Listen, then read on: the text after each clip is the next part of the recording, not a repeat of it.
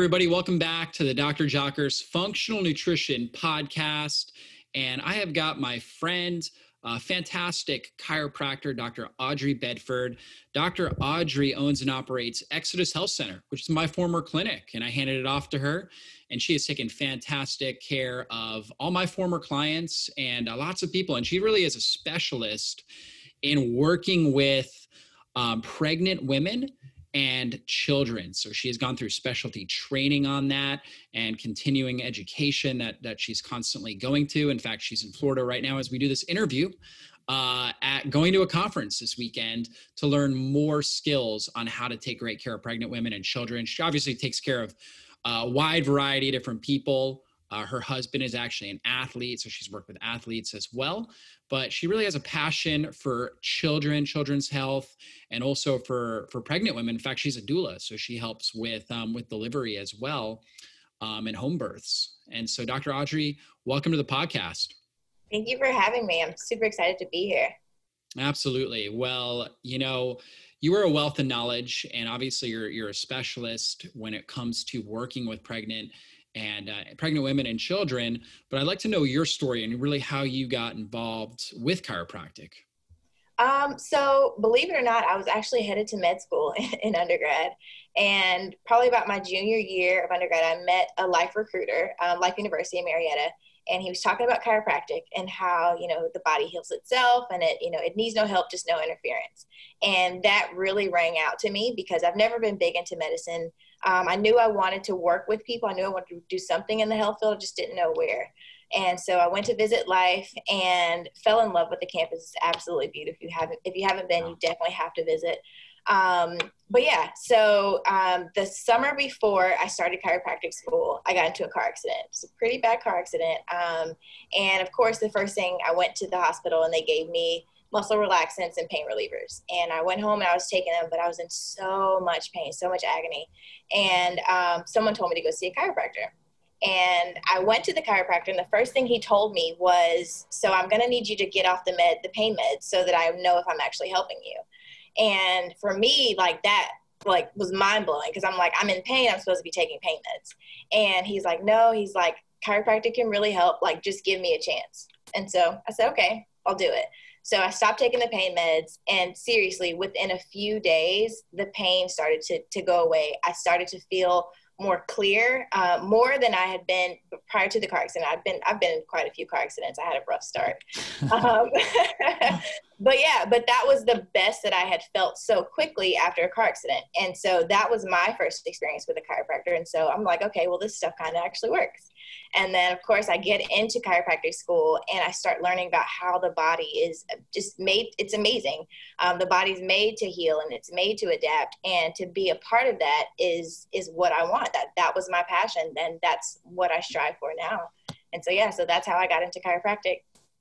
Yeah, it's such a great story. And, I have somewhat of a similar story in the sense that I fell in love with the philosophy. I really didn't know much about chiropractic, but I love the philosophy that our body could heal itself. It's so empowering.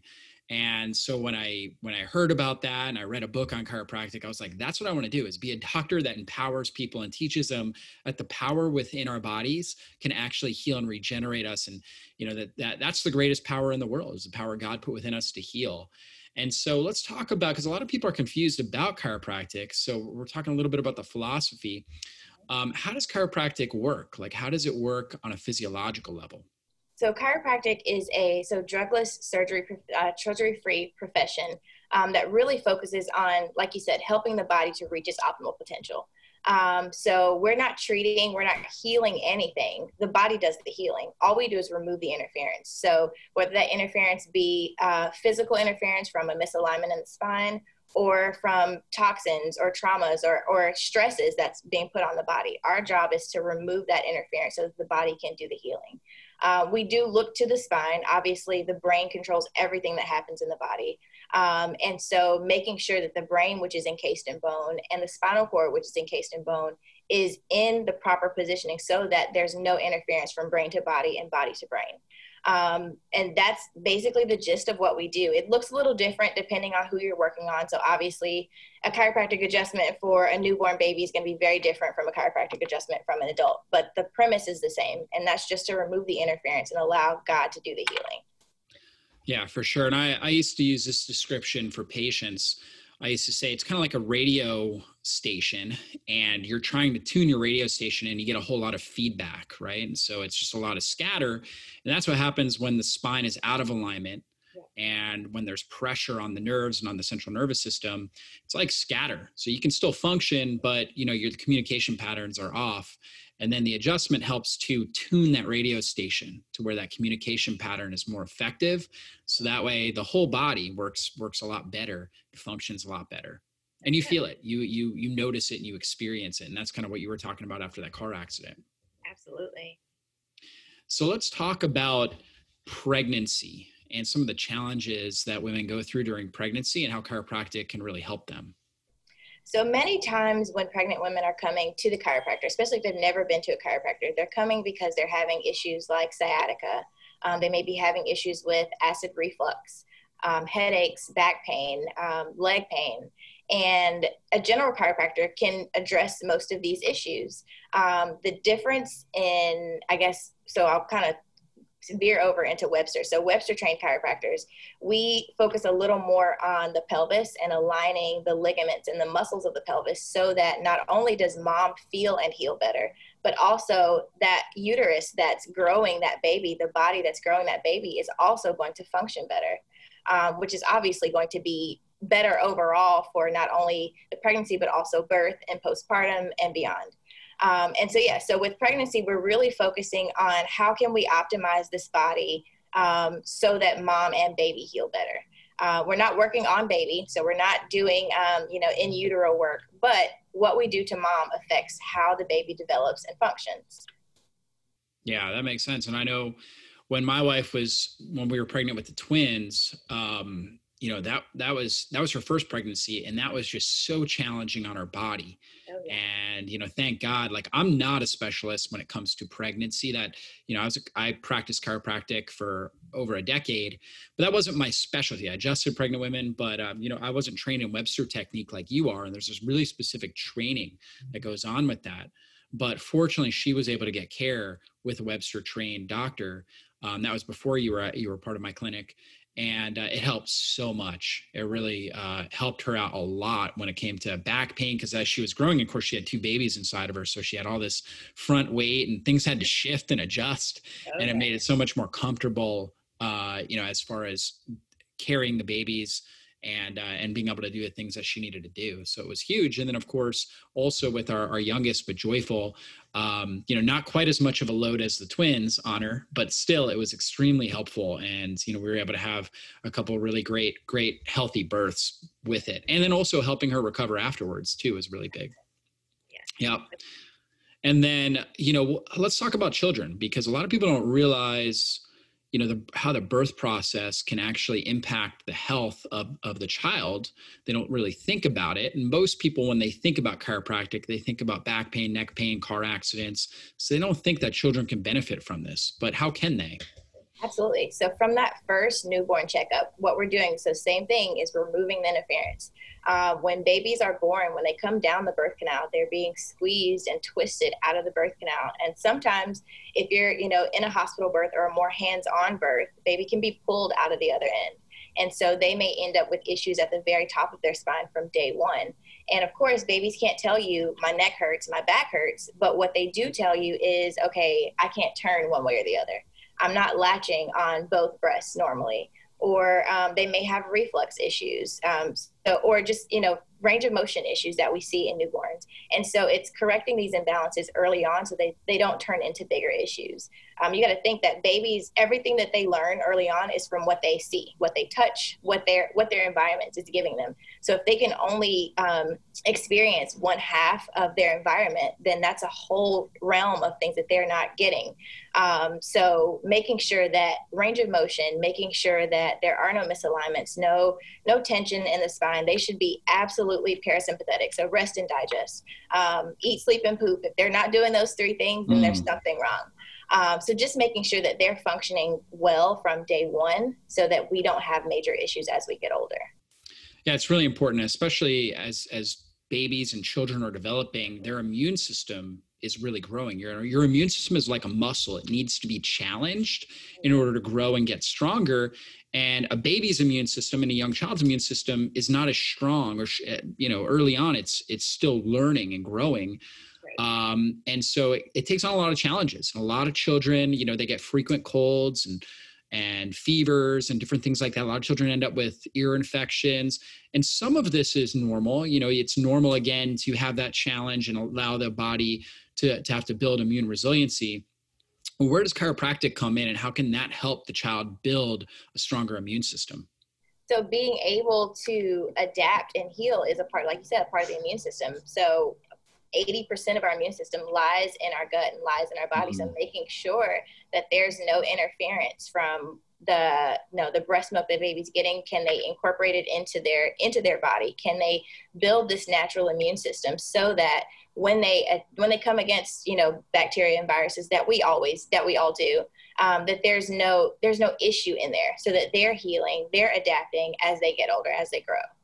Yeah, absolutely. And coming out of that birth canal, like you were saying, can be really traumatic on the baby's spine. And oftentimes there's injury there. And when there's some sort of injury, particularly in like the upper neck region, that's going to put the baby in a state of fight or flight. Right. So oftentimes they're not going to sleep as well. They may have more issues with constipation because it's going to affect the gut, like you were talking about. They may not feed well.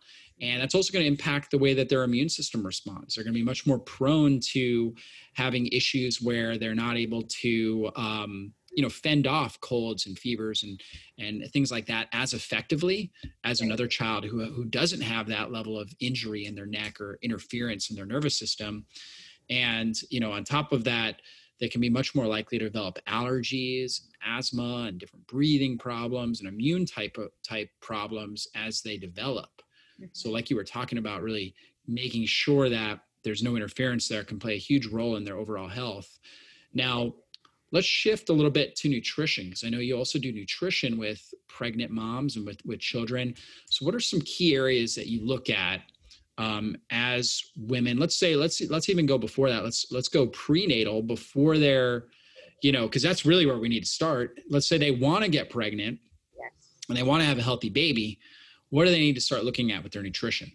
Yes, so you are absolutely right. So preconception is extremely important. When we start talking about, you want to try for baby, it's not just mom, but it's also dad. So making sure that you're eating a good balanced diet that's full of good and healthy fats, good clean protein, lots of fruits and vegetables, non-starchy vegetables. And then for some people who do well with them, some carbs, some carbohydrates. So making sure that you're giving your body what it needs throughout the cycles prior to you getting pregnant is actually very important, because, you're building, so you build your follicles before there's ever a fertilized egg placed into them. And so making sure that your body has everything that it needs, that egg, that early fetus has everything that it needs, is super important. One book that I really like to reference for pregnancy is called Real Foods for Pregnancy, and it's by Lily Nichols. And she's a dietitian, but she's also a researcher. And so her book is very, very opposite mainstream pregnancy nutrition recommendations, because in normal times, what they typically will tell you is, you need more fortified grains, more fortified carbs, less fat. They tell you, be wary of the types of meats and fishes and things that you eat. And she goes completely against that, because what we typically need to do is get back to our primitive ways of eating. So if you look at ancestral ways of eating, they ate, the whole animal. So they ate full fats. They ate, they got plenty of collagen. They got plenty of, the calcium and things in the bones of the animals. They ate fish. There were no restrictions on fish, and they didn't eat fortified grains. They were eating, good whole carbs full of fiber to help supplement that body. And so definitely, so it goes back to the same thing. So you want to make sure that, when you're consuming animal products, that you want to get the cleanest ones. So pastured meat, you want to have grass-fed meat. If you're eating, eggs and things like that, you want to make sure that they're, no antibiotics, no hormones, as clean as possible and as close to the source as possible. That's really important. One thing that she dispels that I really like is the fish. So a lot of times we are told, you shouldn't have fish in your pregnancy because of the mercury. But what they never address is selenium. So selenium helps to bind up the mercury so that it doesn't affect the body the same way. And so having omega-3s, having the full fats that come from fish is very important. And eating fish with bones. So I'm not a big fan of sardines, but sardines, you get the whole fish with the bone. So you're getting that collagen, you're getting the calcium that's in the bone, and not being afraid or not restricting yourself through pregnancy. I'll also say a lot of people ask about vegetarians. So can you be a vegetarian while pregnant? And the answer is yes, but there are some things that you need to make sure that you're incorporating into your diet. So dairy and eggs. So even if you just went, they call it ovo-lacto. So you're eating eggs, you're eating full fat dairy. Those things are going to be really, really beneficial because it's going to give you the folate. It's going to give you the choline. It's going to give you those B vitamins, especially B12, that your body needs in order to build this human that's growing inside of you. Yeah, it makes sense. It goes back to the advice of you want to maximize nutrients and minimize toxins. And that should really always be your mindset when it comes to nutrition, especially if you want to have a baby, because babies are more sensitive to toxins than adults are. Adults can have a much larger toxic load and not have major symptoms. They're able to buffer that better than a developing fetus and then the baby once it's born. So we really want to protect them. So like you said, really getting good quality products. And unfortunately, the commercial farms, where they're grain feeding these animals, they bioaccumulate a lot of toxins. We really have to start with those animal products, which are the most nutrient dense products for our bodies that are going to really support the baby, but we got to make sure that the sourcing is good so we don't get all those toxins, and then complement that with all those vegetables. And, with a point there with pregnant women, with vegetarians, definitely I would recommend protein powders as well, because they're going to need a lot of protein as that baby develops. I mean, the baby, that whole structure is protein, right? So you're creating all this protein. We need to make sure we're getting good, easy to digest protein. You mentioned eggs, dairy products. Sometimes a protein powder can be really helpful for somebody that's, not consuming as much animal protein as well. So that can be really helpful there. Yeah. And you were also talking about the collagen as well, like doing bone broth. That can also be extremely helpful. You get the calcium that way too. Sardines are great. You can get wild salmon too in the can, right? And, that has the bones in there too. So that's a great approach. Organ meats, right? Which we all love liver, right? One way I like to say, so I'm a very picky eater, but I know that I need what I need. And so when it comes to organ meats and things like liver, even like hearts, what I like to do is grind it up or dice it into small pieces and add it into, so say I'm making like meatloaf, I will, grind up the liver, chop it up really small, and then mix it into the meat, mix it into my beef. And that way I don't have to eat it like by itself, but I'm still getting those nutrients. There's also, supplements. So a beef liver supplement is going to give you those same nutrients without you having to consume the animal. But just making sure that you're getting them into your diet. So making sure that you're getting all of the minerals, all of the vitamins and nutrients that you need overall is really the goal. So however you do it, just make sure you get it. Yeah, absolutely. So important. And I find that, omega-3 fatty acids, very, very important, especially as that baby's developing. That DHA, that long chain omega-3, DHA, really important for brain development. So that's a great one for pregnancy. Zinc is really important. That's really important for fertility as well. Probably the most important nutrient when it comes to overall fertility for men and women. So that's a great one. Vitamin D. So important. In fact, if you're zinc deficient or vitamin D deficient or folate, right? Different B vitamins, B6 and B12 play a role. If you're deficient in those, you have a much greater likelihood of having some sort of congenital issue with your baby. So those are all key things to look out for. And, getting a good quality multivitamin can also be really, really helpful. And so I think that's important to understand. And then how about children? Let's talk about children as they're growing and developing.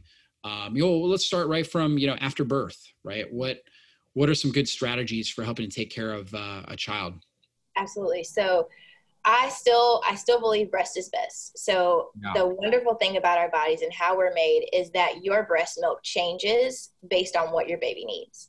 And so what you'll find is that the consistency changes, the color changes, the nutrient density changes as your baby grows. And so if you can breastfeed, that's absolutely going to be the best thing that you can do for your baby. If you can't, there's some reasons why women can't breastfeed.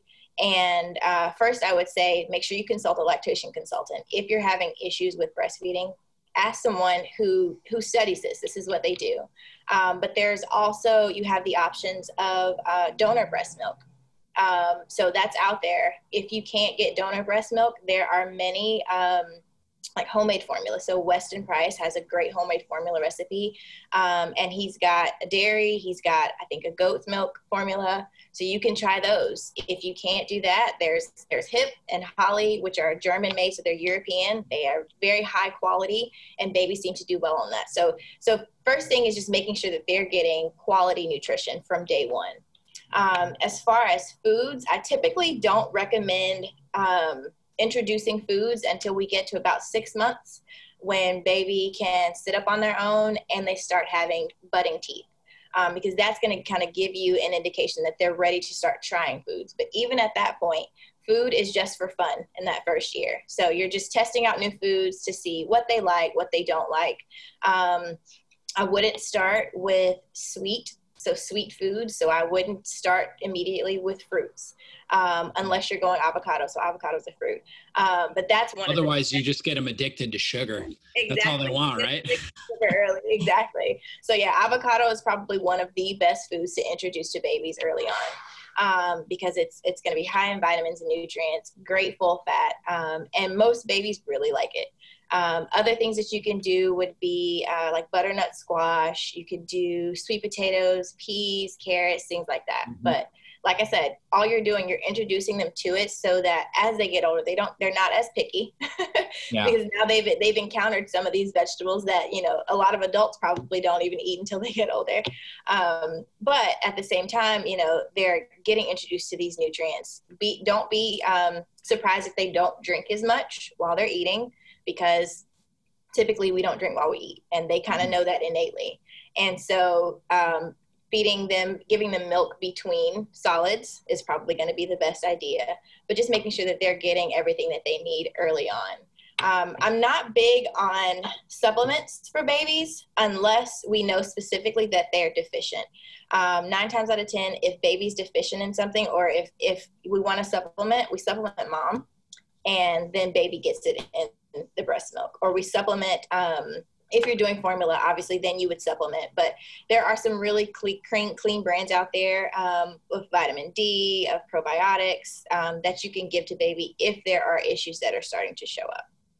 Yeah, one thing I found is that like you can open a probiotic, or you can get like a probiotic powder for the woman, especially if the baby's having like some digestive issues and things like that, and just put it on the nipple. Yep. So that way, as they're taking that in, although there's normal microflora that they're getting from the nipple, that they're actually getting more specific probiotics that can be really helpful. And, I always found it interesting that I think this is one of the wonders of the world, is that the mother's milk will actually change and adapt based on the nutrient needs of the baby. So if mom's taking care of her health, which, is number one thing she can do for her baby is take care of herself, then she's going to have the nutrients that the baby needs, and in a very highly absorbable form, because mother's milk is extremely absorbable. It doesn't take any digestive energy to digest that. And it will adapt. So if the baby needs more protein or more vitamin D or more magnesium, the mother's milk itself, it's just this kind of amazing thing that the actual taste receptors on the baby, and I think you can probably explain it better than me, will signal to the mother's body exactly the formula that's needed for this child. Exactly. And it does the same with antibodies. So, if mom is sick or baby is sick, they trade antibodies, they trade information that changes the mother's milk. So sometimes mom will be giving baby antibodies, sometimes baby's giving mom antibodies.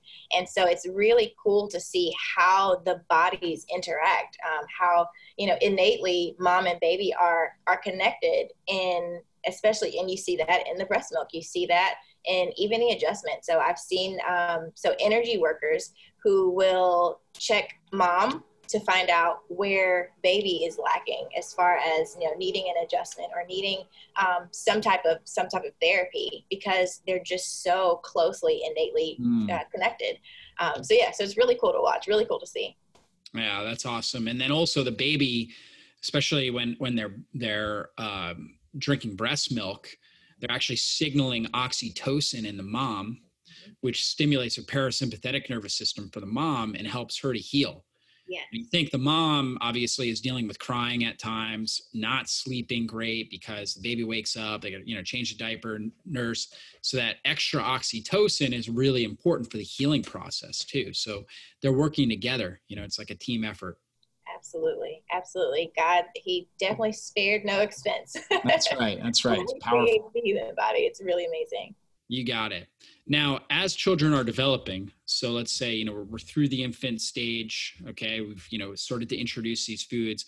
By the way, we introduced bone broth, actually was one of the things that we also did, like a liquid bone broth, which is really good. In fact, our daughter still drinks that, which is great. All our kids actually drink bone broth, because they were started early. It's what they knew, right?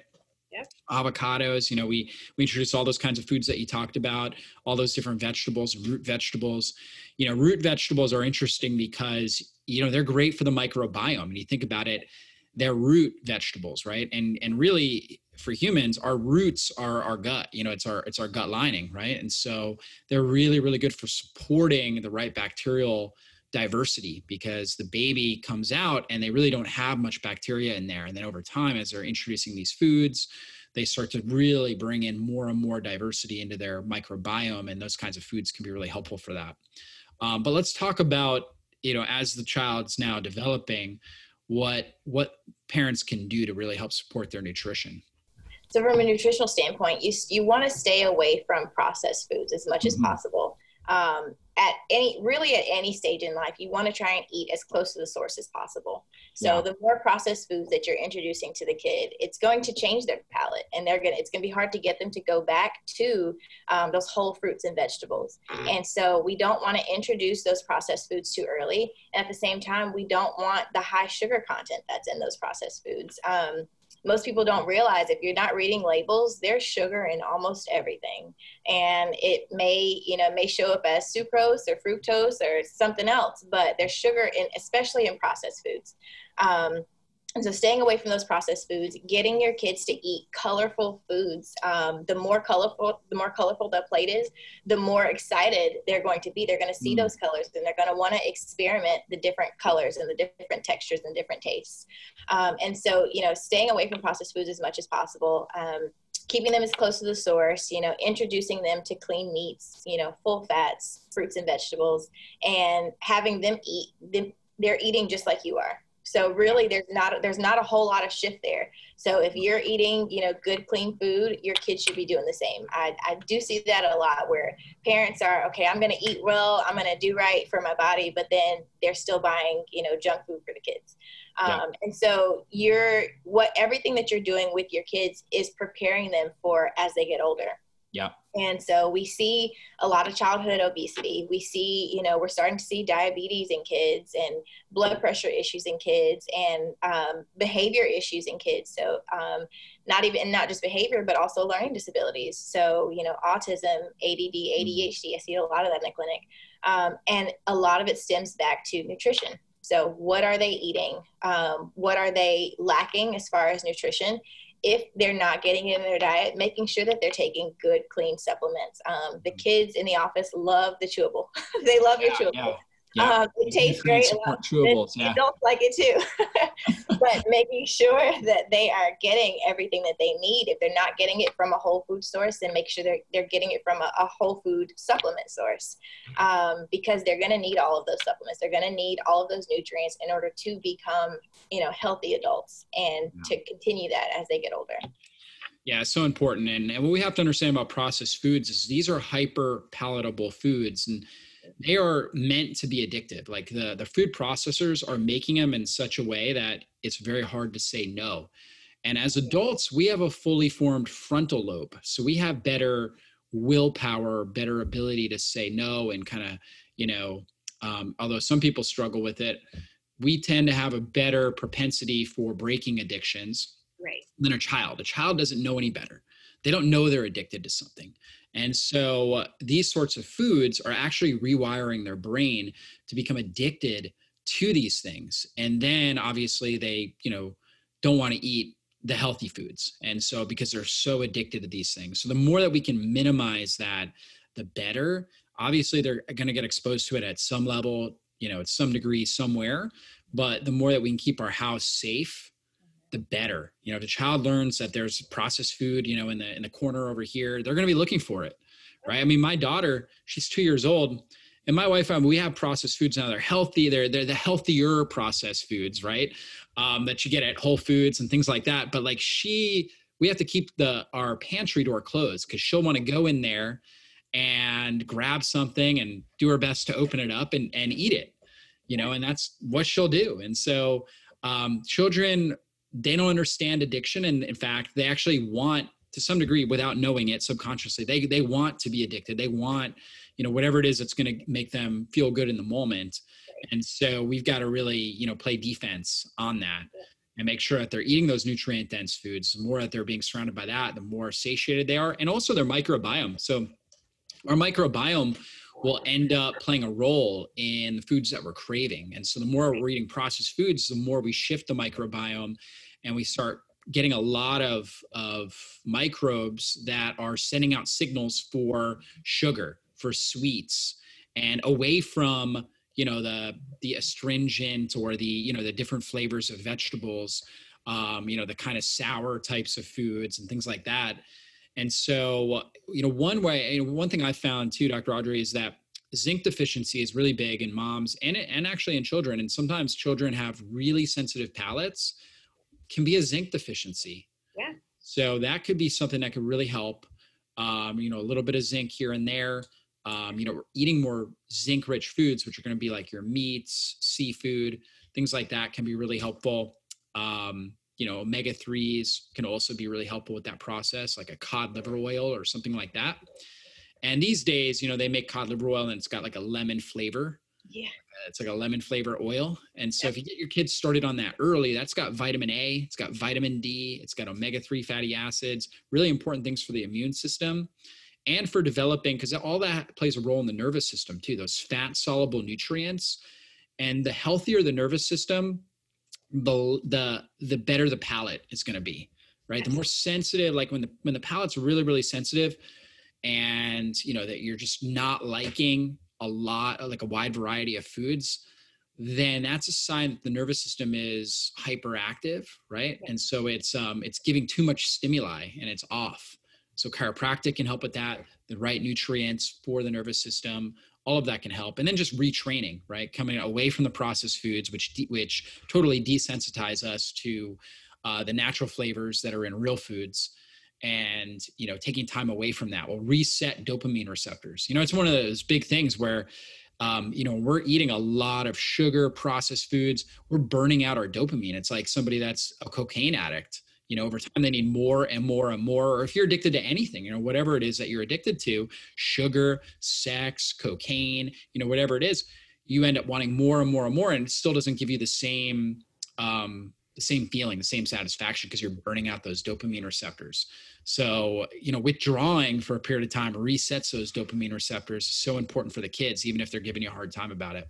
Yeah, I was going to say, even if you're at that point where you've got kids that, they just won't eat because you won't give them what they want.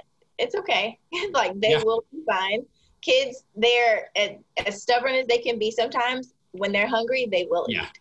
No, nobody's intentionally starved themselves to death. Exactly. They got food in the fridge, right? Exactly. So yeah. And that, I mean, yeah, it may be a little frustrating if you're already past that point, but there's a way back. There's a way back, and your kids will be better for it. Not just at home, but even at school when it comes to learning and things like that.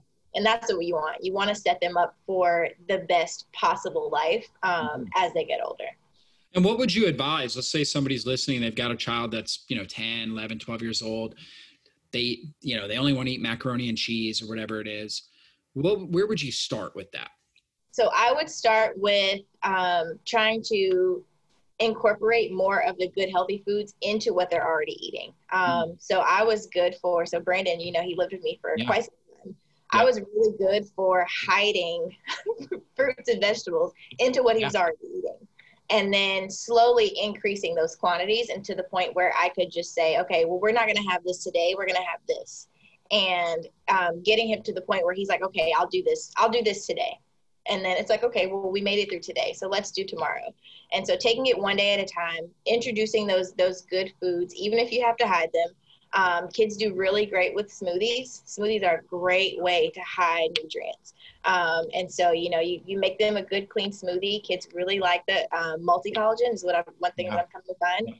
It's not quite as heavy as some of the other protein powders. And so, getting the good multi-collagen, adding in some berries and some vegetables, and you can throw some vitamins in there as well if you need to. But just getting it into their system. Obviously, you're going to cut back on what you're buying. So if they don't see it, then it's less likely that they'll want it as much. And so if you don't bring it into the house, they can't get it. They don't have any other way of getting it. And so just being conscious of what you're allowing them to put into the grocery cart, what you're bringing home, is going to be really important. And like you said, there are healthier options, healthier processed food options. And so trading those out for the more conventional things are definitely going to be a good idea. And one day at a time, you'll get there. Yeah. And you have that hands-on experience because Brandon is your nephew, correct? And you took him in, he lived with you for a period of time. And how old was he when he started living with you? Brandon was about 6 when he came to live with me. And obviously he had been raised up to that point on, the standard American diet. So he started out on formula, lots of processed foods, very, very picky eater. And slowly, I was eating healthy. I was in chiropractic school, so I was ingrained in the life bubble. So I knew what healthy eating was. And so that's what I was doing at home. And, he fought me a little bit when he first got there. But slowly, like I said, we just started hiding good, healthy foods into what he was already eating. I didn't buy processed foods. I didn't buy juice. I didn't buy junk food. And so it got to a point where he was just like, okay, well, I got to eat something. So he started eating. He would go to class with me, and, everybody in my classroom, they're eating carrots and they're eating celery. And so, of course, he's eating what they're eating because they're giving it to him. And so it was I'd say probably within maybe a year or so, he was eating completely healthy. And he would even tell, adults when we would go to church or when we'd be out, he's like, oh, you shouldn't eat that. That's not good for you. And so there's this little kid, because he was a little guy, telling adults what they should and shouldn't eat. And so kids pick up on things. They grow and they learn, and it may be hard at first, but like you said, they will not starve. They will eat. They'll find something that they like. And so when you find that something, okay, give them that something and start to add in new things. So. Yeah, that's really great advice with this. Absolutely. Well, this has been a really, really great interview, Dr. Audrey, and I'd love for you to share, just final words of inspiration for our listeners. And also, where can they find out more about you and follow you on social media? So I am on social media is Dr. Adriana B. So Dr.ADRIANA-B. And that's my Instagram handle. You can also find me there on Facebook as well. Obviously, if you're not following the Exodus Health Center page, we're on Instagram, we're on Facebook, and you'll find lots of information on, health in general. But if you have specific questions as far as preconception, prenatal, postpartum, or even kids, feel free to shoot me an email. So my email is aubedford@gmail.com. And I'm more than welcome, more than happy to answer any questions you may have, whether it be birth questions. I can give you links to find a chiropractor in your area if you're not in Georgia. We can find you an ICPA chiropractor. And just get you on the right track. So there are plenty of resources out there that will help you get to your health goals for you and your family. And I'm more than happy to share. Well, fantastic. So those of you guys that are out there that are looking to have a healthy pregnancy or raise healthy children, Dr. Audrey is definitely a great person to follow. So check her out. If you're in the Cobb County, Kennesaw, North Atlanta area, definitely check out Exodus Health Center. That is my former clinic that I actually started, that Dr. Audrey is running and taking great care of all the folks there. So if you're in there, check out Exodus Health Center and follow Dr. Audrey for more advice, and follow her career as she gets going here and is serving people all around the world. So guys, with that said, be blessed, and we'll see you guys on a future podcast.